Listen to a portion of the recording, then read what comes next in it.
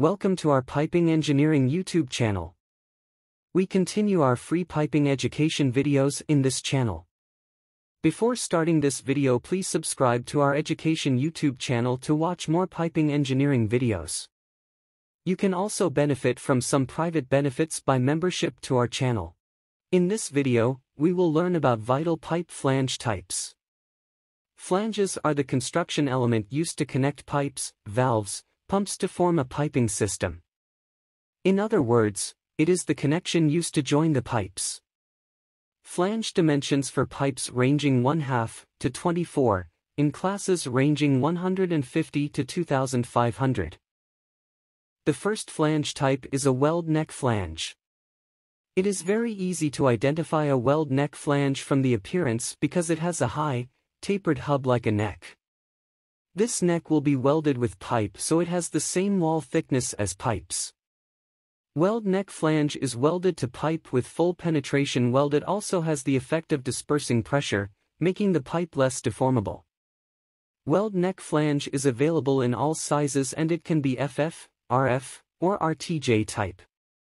The next type of flange is a slip-on flange. Slip-on flange, as the meaning of name, is a flange slipping on the pipe or fitting when connection. Slip-on flange is essentially a ring that is placed over the pipe end, with the flange face extending from the end of the pipe by enough distance to apply a weld bead on the inside diameter. The pipe should be inserting the flange inner bore, and leave a bit distance from the face of the flange to make sure it will not affect the sealing of two flanges. Slip-on flanges are welded to pipe both inside and outside. The next type of flange is threaded flange. The threaded flange design, also called a screwed flange, uses a screw thread to connect the flange to a pipe. A male thread is cut onto a pipe end whilst a female thread is cut into the bore of the flange. The male threaded pipe is then screwed into the female threaded flange. Even though the threaded flange design is available in many sizes and pressure ratings, it is mainly used for small-sized piping systems, i.e. less than or equal to 4 inches.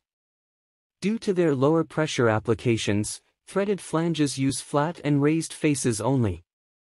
The next flange type is lap joint flanges. A lap joint flange is a two-component assembly, a stub end and a loose backing ring flange placed over it. The stub end is but welded to the pipe, and the flange ring can be rotated to align with the mating flange. The backing flange can be of a different material. The stub end normally fabricate from carbon steel material for safe cost. Lap joint flanges connection is particularly useful for large or hard-to-adjust flanges. The next flange type is socket weld flanges. Socket weld flanges has a female socket in which the pipe is fitted. Socket weld pipe flanges are typically used on smaller size pipes and only suitable for low temperature application. There is small pocket after pipe to accommodate thermal expansion of pipe, which stagnates fluid and can corrosion if fluid is highly corrosive. They are welded only on outside of the pipe. The last flange type is blind flanges.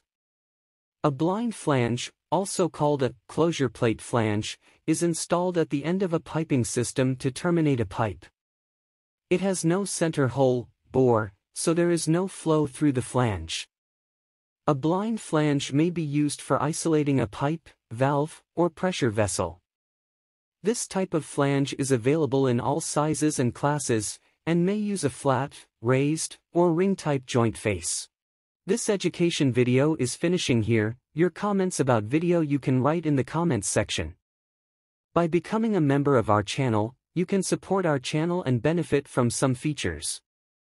I would like to express my deep gratitude to our viewers who already have member to our channel. Thank you for watching. See you on next video. Take care.